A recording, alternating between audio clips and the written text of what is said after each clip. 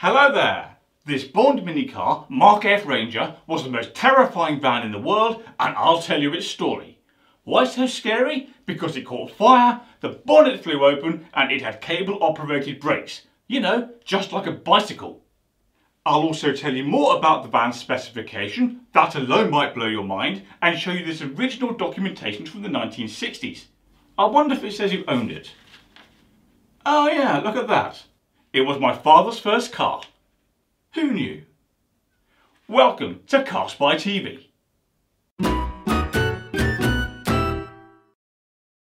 This Bond Minicar Mark F Ranger was a small, practical van that only had 3 wheels.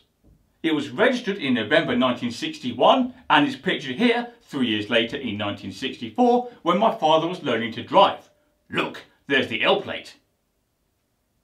Now, the specification was unbelievably basic by today's standards.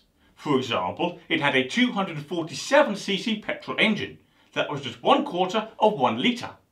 This 2-stroke engine only had 1 cylinder and just 12 brake horsepower, but it still propelled the vehicle all the way to 55 miles per hour.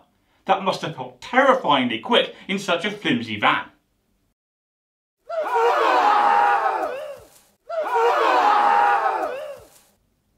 Furthermore, as my father turned the steering wheel, the entire engine turned with it.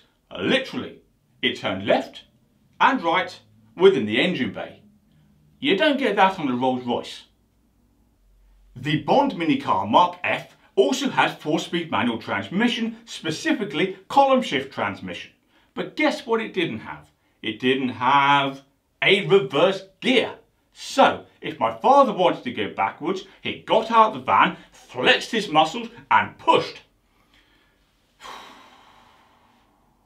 Worse still, this van didn't even have satellite navigation. The brakes didn't inspire confidence either. Why? Because they were cable brakes just like a bicycle. So, rather than measure the stopping distance in meters, my father measured them in ice ages instead. He says these brakes taught him anticipation. Yeah. Oh, you'll like this too. The Bond Minicar Mark F Ranger had aluminium and fiberglass bodywork, but, as standard from the factory, no paint on the bodywork. Paint was an optional extra. It did have primer though. Maybe that's why my father painted it. With a brush, 3 times, in 3 different colours. Now, this Bond Minicar Mark F Ranger had many adventures. One day, my father was driving down the road, wondering what colour to paint it next, when the dashboard caught fire. There were flames, there was smoke, there was a lot of heat. Naturally, he wanted to stop, but he couldn't because the brakes were useless. He therefore simultaneously patted out the flames, dodged the oncoming traffic, and managed to maintain his composure.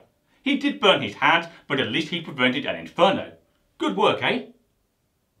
Another time, it was a cold, frosty morning and the road was slippery. My father stopped and, once he checked the van wasn't on fire, leaned back to relax in his seat. Moments later, the front of the van started to slide left on the ice. It then slid a bit more, and a bit more. In fact, it only stopped when the front wheel ploughed into the curb. Oh, that must have been fun. Another day, my father was out and about, hoping there was no ice, when the bonnet flew open. This completely obscured the windscreen. He therefore slammed on the brakes as hard as he could, and only 20 minutes later the van came to a stop. My father then calmly closed the bonnet, got back in the van and decided it might be time to get a better vehicle. Yeah. Good call. Okay, let's have a look at some of these documents.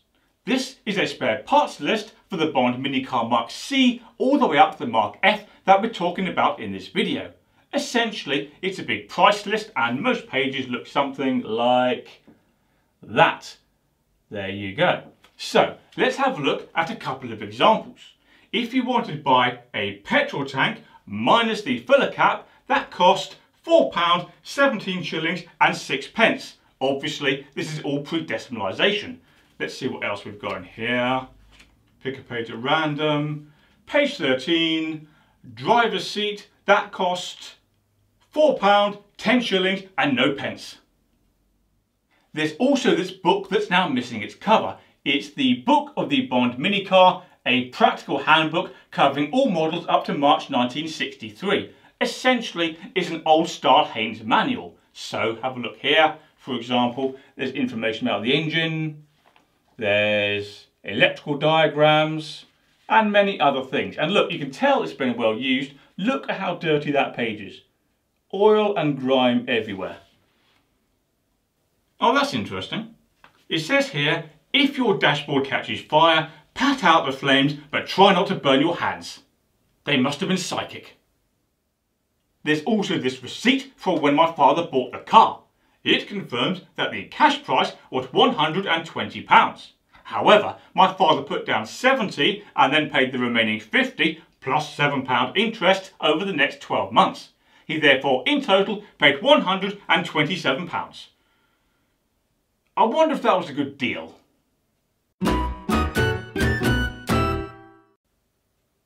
And that's it. That's the Bond Minicar Mark F Ranger. Before you go, don't forget to subscribe to my channel for more content. Among many other things, there's more classic car stuff. Oh, and do me a favour and click like on this video. You can also ask me any questions in the comment section. Right, that's all for now. Hang on. Does anyone smell burning?